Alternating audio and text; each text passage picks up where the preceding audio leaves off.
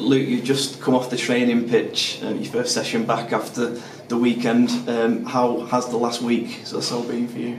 Yeah, the last week's been absolutely mental. On the Thursday, passed my driving test. That's something I've been wanting to do since the day I turned 17, so that was a real buzz.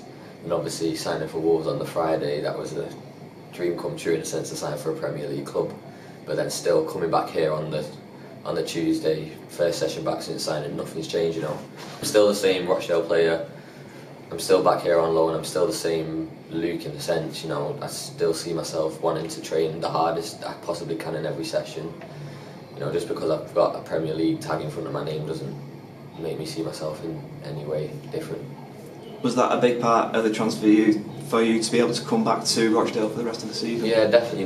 With Bry here, I'm getting constant opportunities. I think I myself forget that I am still 17, and to be given opportunities in League One, the third tier of English football, to be starting games is something I would never have expected at the start of the season. The opportunities I've had this year, to make my first league start, scored my first goal, played at some prestigious grounds like Old Trafford and St James's Park. I'm so thankful for the coaching staff here, and to be able to come back and complete the season here was something that I really wanted to do, and I'm glad that was able to happen. Is the focus for you then now on the rest of the season here at the Rochdale Arena? Yeah, definitely. The club that I'm wearing on the front of my shirt at the minute is the Rochdale badge, so that's the club that I'm going to be putting my 110% in for week in, week out. Whether I'm on the bench, whether I'm starting for the first team, whether I'm starting in a reserves game, that's regardless of who I'm playing for, how long I'm playing for. I still want to just put in all the effort in that I've been doing for the start of the season. I know that in previous interviews you've obviously thanked everyone that coached you throughout the academy, and you've been there since a young age, and you now fulfilled that move to a Premier League club, but you still have Rochdale in your heart. Rochdale will forever be in my heart. It's the only club I've ever been at prior to Wolves. 8 to 17, that's over half my life I've been wearing a Rochdale badge.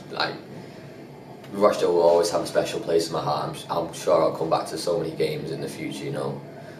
However old I'll be, I'm sure I'll bring my kids to the Crown Royal Arena, if it's still called that. It's a special place for me. I can't thank the people around Rochdale Football Club, right to the people who scouted me as an 8-year-old wearing my glasses, to the 17-year-old that's getting an immense amount of opportunities now. I can't say thank you enough. And just the day after the transfer deadline, the day after the transfer went through, you were back at the Crown Royal Arena watching the lads get the victory against Shrewsbury. Yeah, it was amazing. It was much needed 3 points, and I'm happy for everyone that was involved.